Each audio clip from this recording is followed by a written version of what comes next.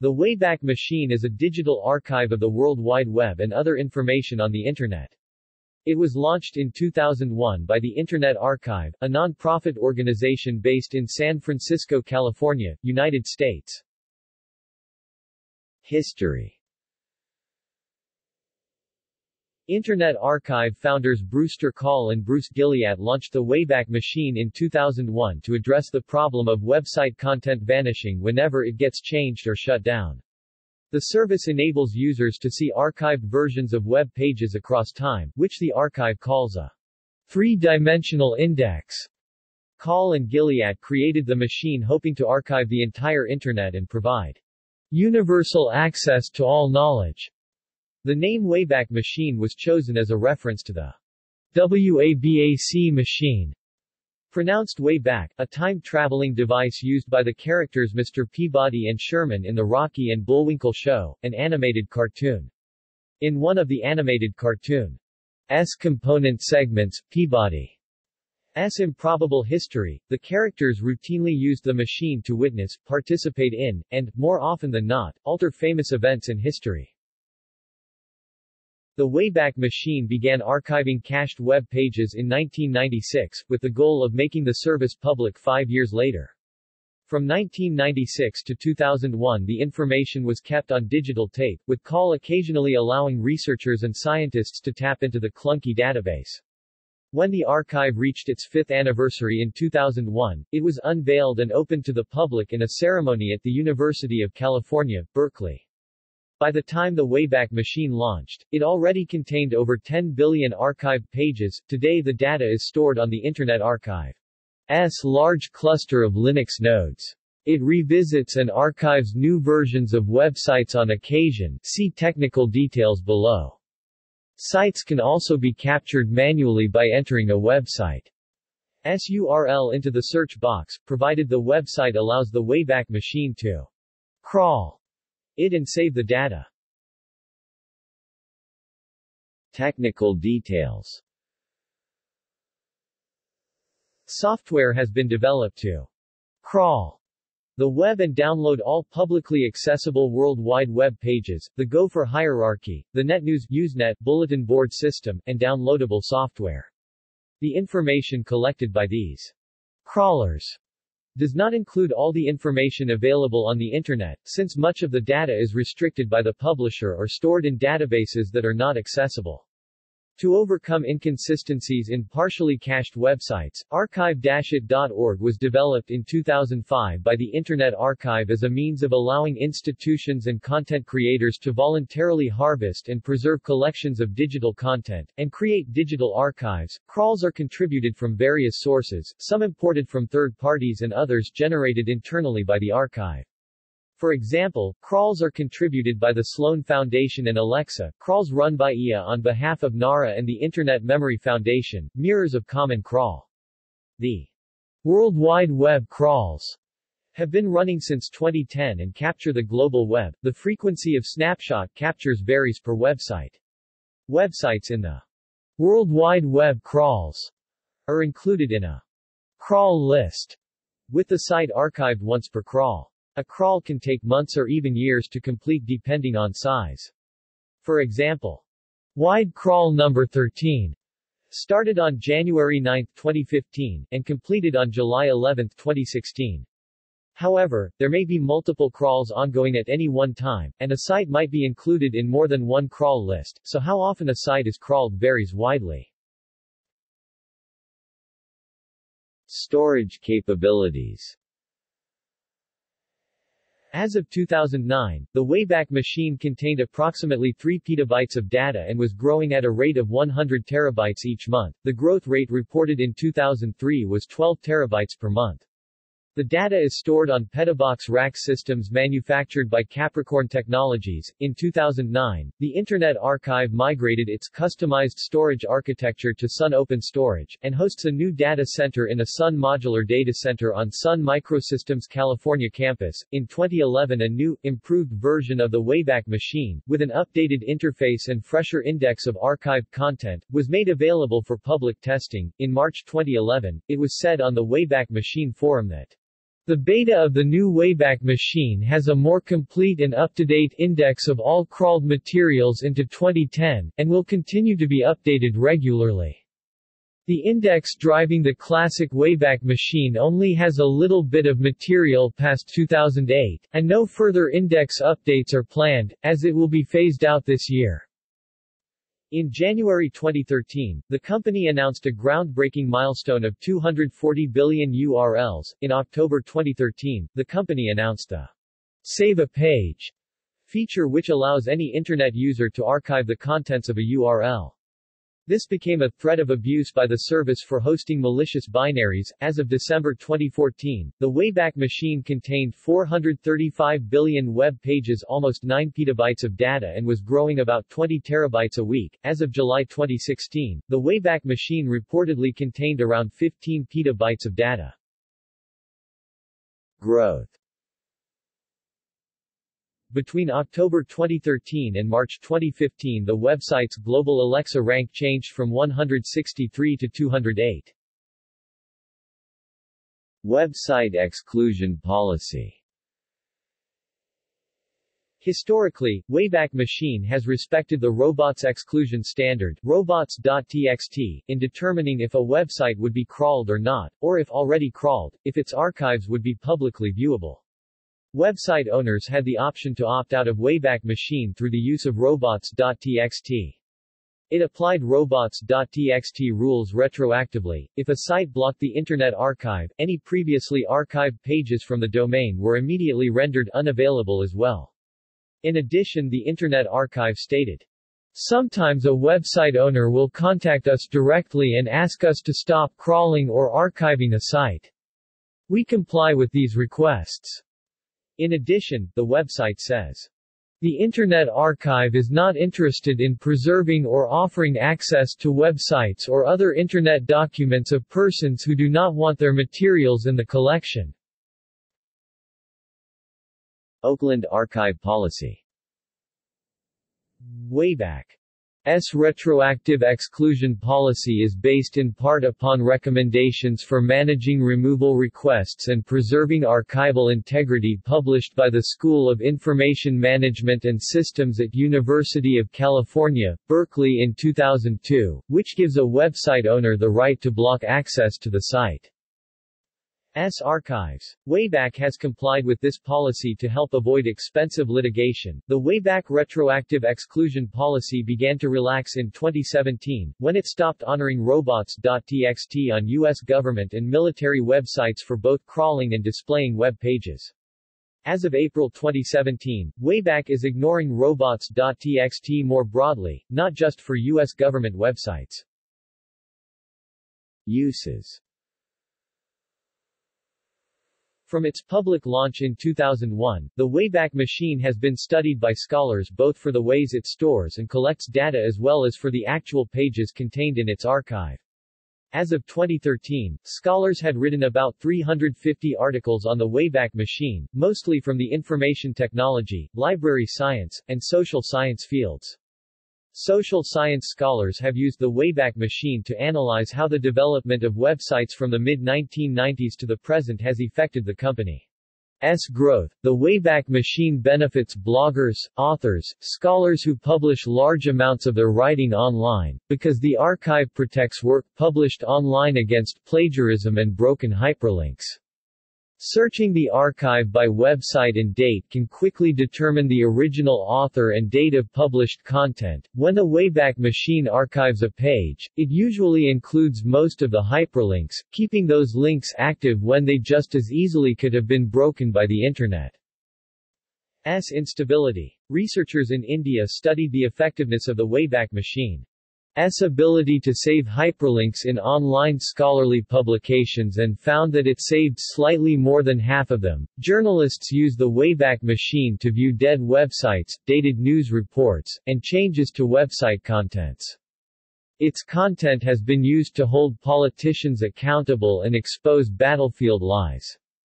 In 2014, an archived social media page of separatist rebel leader in Ukraine Igor Girkin showed him boasting about his troops having shot down a suspected Ukrainian military airplane before it became known that the plane actually was a civilian Malaysian Airlines jet, after which he deleted the post and blamed Ukraine's military. In 2017, the March for Science originated from a discussion on Reddit that indicated someone had visited archive.org and discovered that all references to climate change had been deleted from the White House website.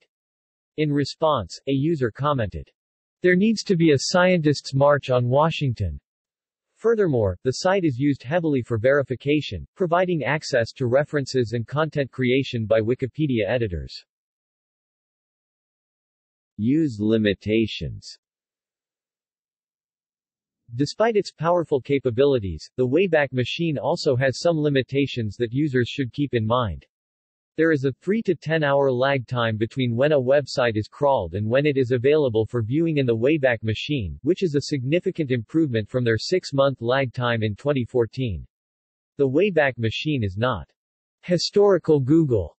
Users must know the URL of the websites they want to see. It does have a site search feature that allows users to find a site based on words describing the site, rather than words found on the web pages themselves. The Wayback Machine does not include every web page ever made due to the limitations of its web crawler. The Wayback Machine cannot completely archive web pages that contain interactive features like Flash platforms and forms written in JavaScript, because those functions require interaction with the host website.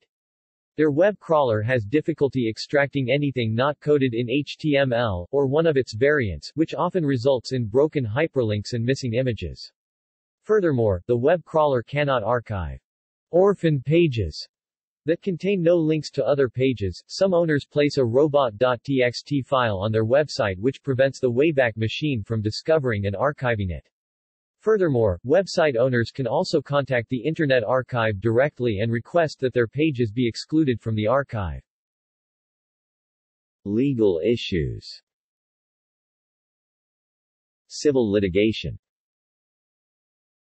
Netbulla LLC v. Cordiant Software Inc. In a 2009 case, Netbulla, LLC v. Cordiant Software Inc., defendant Cordiant filed a motion to compel Netbulla to disable the robots.txt file on its website that was causing the Wayback Machine to retroactively remove access to previous versions of pages it had archived from Netbulla's site, pages that Cordiant believed would support its case. Netbulla objected to the motion on the ground that defendants were asking to alter Netbulla's website and that they should have subpoenaed Internet Archive for the pages directly. An employee of Internet Archive filed a sworn statement supporting Cordiant's motion, however, stating that it could not produce the web pages by any other means, without considerable burden, expense and disruption to its operations. Magistrate Judge Howard Lloyd in the Northern District of California, San Jose Division, rejected Netbulla's arguments and ordered them to disable the robots.txt blockage temporarily in order to allow Cordiant to retrieve the archived pages that they sought. Telewizja Polska. In an October 2004 case, Telewizja Polska USA, Inc. v. EchoStar Satellite, No. 02C 3293, 65 Fed.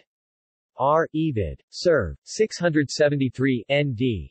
IL. October 15, 2004, a litigant attempted to use the Wayback Machine archives as a source of admissible evidence, perhaps for the first time. Telewizja Polska is the provider of TVP Polonia and EchoStar operates the Dish network. Prior to the trial proceedings, EchoStar indicated that it intended to offer Wayback Machine snapshots as proof of the past content of Telewizja Polska's website. Telewizja Polska brought a motion in Limine to suppress the snapshots on the grounds of hearsay and an authenticated source, but Magistrate Judge Arlinder Keys rejected Telewizja Polska's assertion of hearsay and denied TVP. Motion in Limine to exclude the evidence at trial. At the trial, however, District Court Judge Ronald Guzman, the trial judge, overruled Magistrate Keys' findings, and held that neither the affidavit of the Internet Archive employee nor the underlying pages, i.e., the Telewizyja Polska website, were admissible as evidence. Judge Guzman reasoned that the employee's affidavit contained both hearsay and inconclusive supporting statements, and the purported web page printouts were not self-authenticating. Patent law. Provided some additional requirements are met, e.g., providing an authoritative statement of the archivist, the United States Patent Office and the European Patent Office will accept date stamps from the Internet Archive as evidence of when a given web page was accessible to the public. These dates are used to determine if a web page is available as prior art, for instance, in examining a patent application. Limitations of utility. There are technical limitations to archiving a website, and as a consequence, it is possible for opposing parties in litigation to misuse the results provided by website archives. This problem can be exacerbated by the practice of submitting screenshots of web pages in complaints, answers, or expert witness reports, when the underlying links are not exposed and therefore, can contain errors.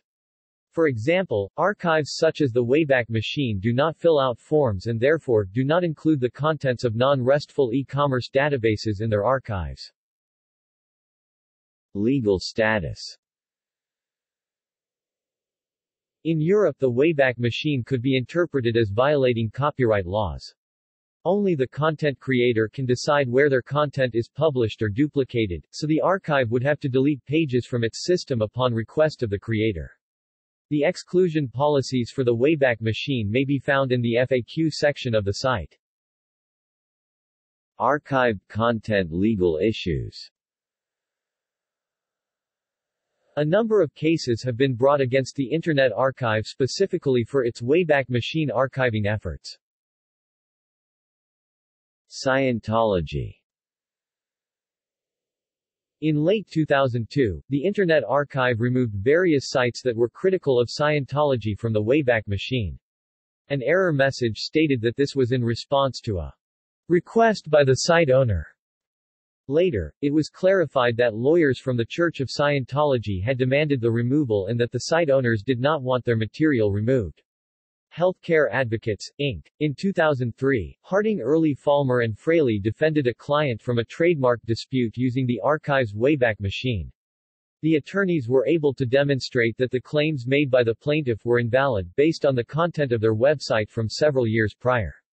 The plaintiff, Healthcare Advocates, then amended their complaint to include the Internet Archive, accusing the organization of copyright infringement as well as violations of the DMCA and the Computer Fraud and Abuse Act.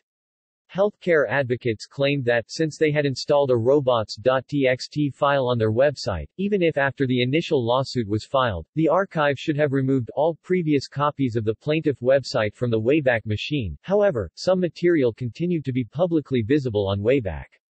The lawsuit was settled out of court, after Wayback fixed the problem. Suzanne Schell. In December 2005, activist Suzanne Schell filed suit demanding Internet Archive pay her US $100,000 for archiving her website profane-justice.org between 1999 and 2004.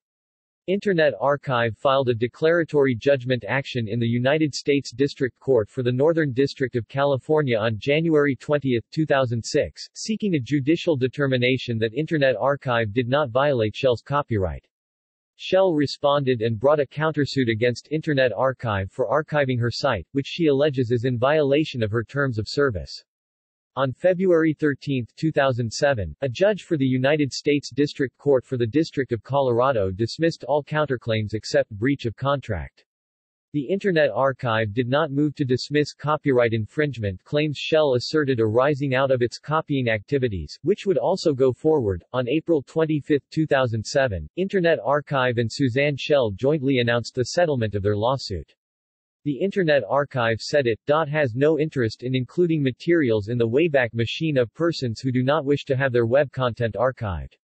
We recognize that Ms. Schell has a valid and enforceable copyright in her website and we regret that the inclusion of her website in the Wayback Machine resulted in this litigation. Schell said, I respect the historical value of Internet Archive's goal. I never intended to interfere with that goal nor cause it any harm. Daniel Davidiak in 2013 to 2016, a pornographic actor tried to remove archived images of himself from the Wayback Machine's archive, first by sending multiple DMCA requests to the archive, and then by appealing to the Federal Court of Canada. Censorship and other threats. Archive.org is currently blocked in China. After the site enabled the encrypted HTTPS protocol, the Internet Archive was blocked in its entirety in Russia in 2015. Alison Macrina, director of the Library Freedom Project, notes that, while librarians deeply value individual privacy, we also strongly oppose censorship. There are known rare cases where online access to content which, for nothing, has put people in danger was disabled by the website. Other threats include natural disasters, destruction, remote or physical, manipulation of the archive's contents. See also, cyberattack, backup, problematic copyright laws and surveillance of the site's users. Kevin Vaughn suspects that in the long term of multiple generations, next to nothing will survive in a useful way besides. If we have continuity in our technological civilization, by which a lot of the bare data will remain findable and searchable. Some find the Internet Archive, which describes itself to be built for the long term, to be working furiously to capture data before it disappears without any long-term infrastructure to speak of. See also: collective memory, national memory, deep web,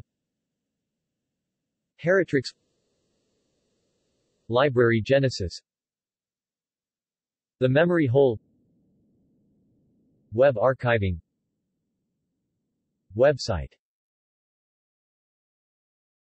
References. External links. Official website. Terms of use, privacy and copyright policy. Archive.org. December 31, 2014. Basic user How-to Guide for Searching or Saving Web Pages. wikihow.com in English, German, Spanish, French, and Italian. Internet history is fragile. This archive is making sure it doesn't disappear. San Francisco, PBS NewsHour. Retrieved 19 September 2018. Mirrors. Official mirror of the Wayback Machine. Biblioteca Alexandrina. Utilities. Open Wayback. FOSS Java and Perl, with proxy replay mode. SourceForge.net, by IIPC. Tool to retrieve a backup from the Wayback Machine. GitHub.com. Wayback Machine Downloader online. In English and Polish.